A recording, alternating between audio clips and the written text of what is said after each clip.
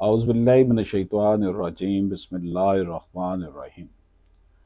नाज़रीन इकराम, इस आज की जो गुफ्तगू होगी हमारी, इसमें हम देखेंगे कि अगर मेडिकल रिपोर्ट में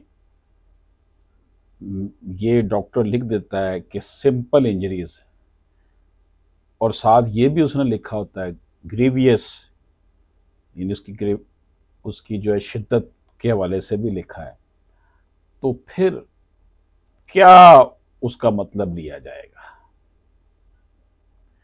इस चीज़ को हम देखेंगे आज की इस जजमेंट में, जिसमें हमें जो है वो अंदाज़ा होगा कि अगर दोनों बातें लिख दी हैं उसने, सिंपल इंजरी और साथ ग्रीवियस, ये जो पिटिशन जो है ये 185(3) के तहत constitution of Islamic Republic of Pakistan के तहत की गई है सुप्रीम कोर्ट ऑफ पाकिस्तान में।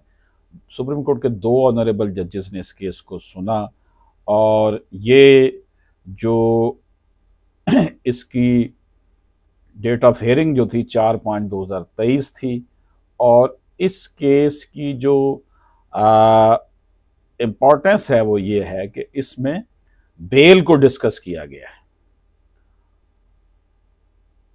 ये पेशावर हाई कोर्ट के फैसले के खिलाफ है और इसमें पोस्ट अरेस्ट बेल मांगी गई है, जमानत बाद अज गिरफ्तारी। हाई कोर्ट ने ये मुस्तरद कर दी थी। ब्रीफली जो इसके पिटिशन में जो बातें बताई गई हैं वो एलिगेशन पिटिशनर के खिलाफ, मुल्ज़मान के खिलाफ ये है that they along with co-accused while armed with Kalashnikov launched a murderous assault on the complainant party and due to the firing made by them।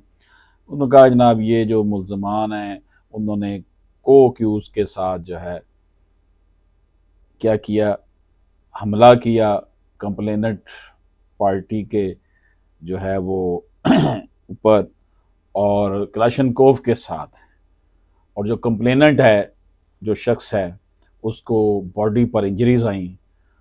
उनको जब गिरफ्तार मुल्ज़मान को कर लिया गया, उन्होंने पोस्ट अरेस्ट बेल, जमानत बाद अज गिरफ्तारी जो है वो दायर की ट्रायल कोर्ट के सामने, and succeeded in getting the relief short for, और उन्हें वहां से रिलीफ मिल गया।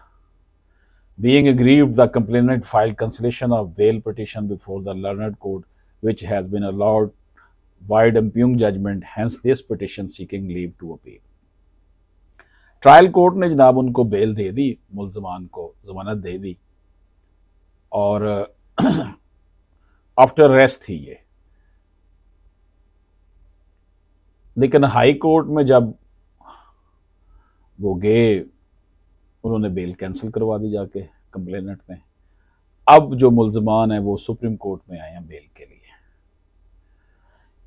It has been argued by the counsel of petitioner that the petitioner have been falsely robed in the case against the actual facts and circumstances। अदालत को वकील साहब ने बताया मुल्ज़मान के कि जनाब इनको जैली तौर पर झूठा केस के अंदर फंसाया गया है। Contents that the allegation levelled against the petitioner are false, frivolous, baseless, concocted and prosecution story is not worthy of credit। क्योंकि जनाब ये सब कहानी झूठी है। Content that in the crime report no specific role has been attributed to the petitioner and the same is general in nature। उनका जनाब कोई स्पेसिफिक रोल नहीं जो है वो पिटिशनर्स को मुल्ज़मान की तरफ जाता, जनरल रोल है इनका। Therefore the case of petitioner is one of further inquiry। Content that injuries sustained by the complainant or non-vital parts of the body such as provision of section 324 PPC is not protected। मगर जनाब ये जिस्म के जो अहम हिस्से हैं वहाँ पर जख्म नहीं लगे, इसलिए यहाँ पे 324 का PPC का इतलाक नहीं होता।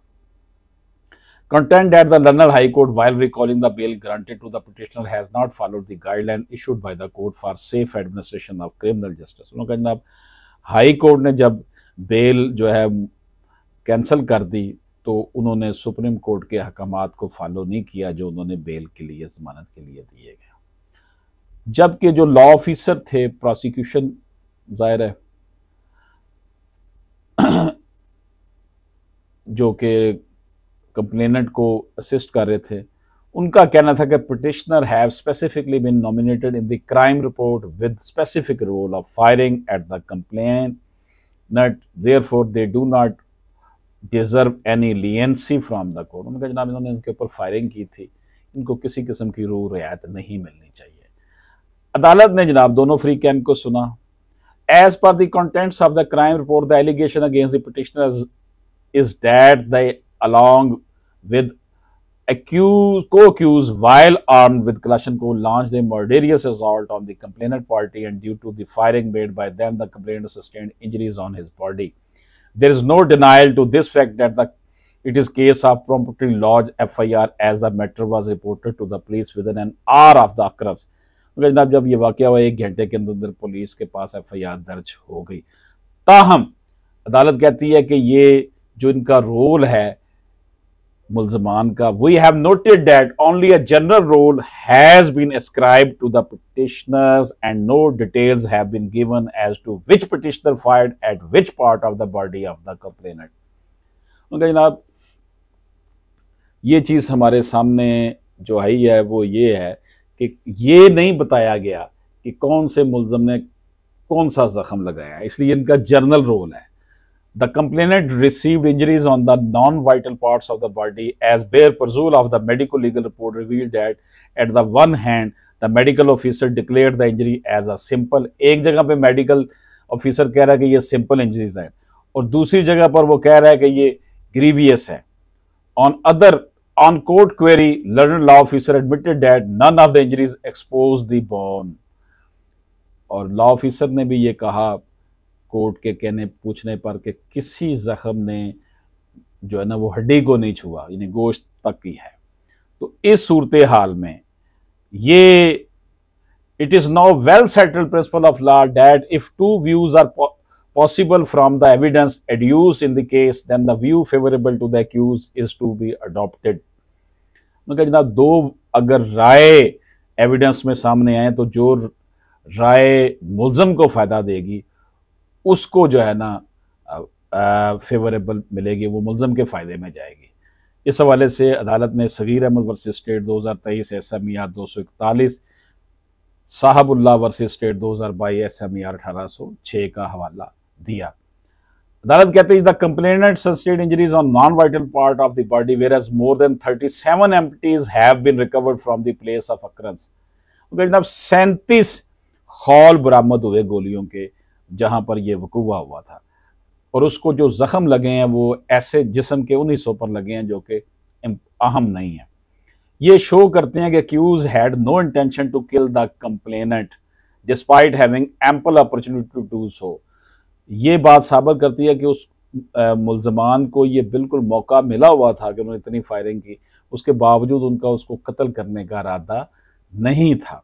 तो ये the question whether section 324 PPC would be applicable in case और not would be determined by the learner trial court after recording of evidence. क्या ये इसके ऊपर 324 PPC लगेगी या नहीं, ये ट्रायल कोर्ट इसका फैसला करेगी एविडेंस लेने के बाद। In the case reported as Samiullah versus like ज़ादा 2020 SMER 1115, this court has framed following 7 guidelines for the purpose of cancellation of bell.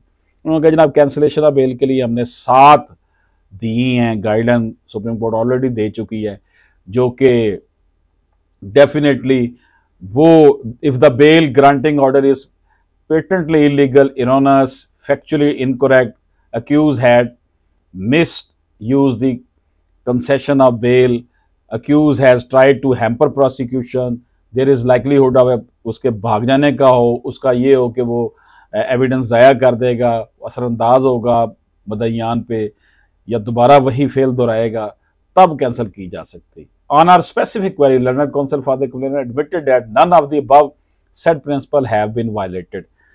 जब ये सारी बातें मुलजमा जो बदई के वकील थे उसको बताएगी तो उसने कहा जी वाकई इनमें से तो कोई भी इन्होंने खिलाफ वर्जी नहीं की।